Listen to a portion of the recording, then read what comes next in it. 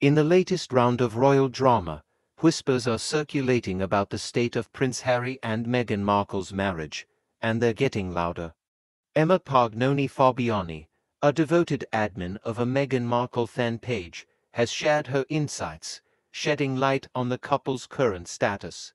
Fabiani revealed that sources close to the Duke and Duchess of Sussex have clarified where they stand amid their professional split. Sources close to the couple have clarified that their current focus on individual projects has nothing to do with marital problems, she insisted. It's a deliberate choice that allows them to pursue their personal career goals while continuing to support each other. Fabiani emphasized that their marriage is solid, and there are no signs of trouble. Despite working separately on certain projects, they remain deeply united as a couple. But not everyone is buying this harmonious narrative. Insiders claim that Harry's longing for his old life back in the UK, complete with pub nights and pals, is causing a strain on their marriage.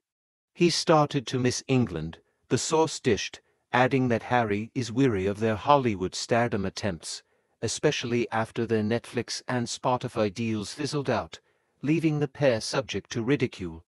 While sources close to Harry and Meghan insist they remain happy and that it's normal for couples not to do everything together, others suggest their differing lifestyles could be taking a toll.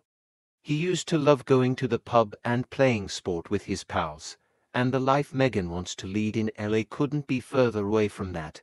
It's all about juicing and yoga, the source shared. According to this version, Harry's solo pursuits and time away from Meghan might indicate something more, a potential trial separation as they navigate their next steps. Whether it's true love prevailing or signs of distance between the couple, one thing's for sure, Harry and Meghan's royal saga continues to keep the world guessing.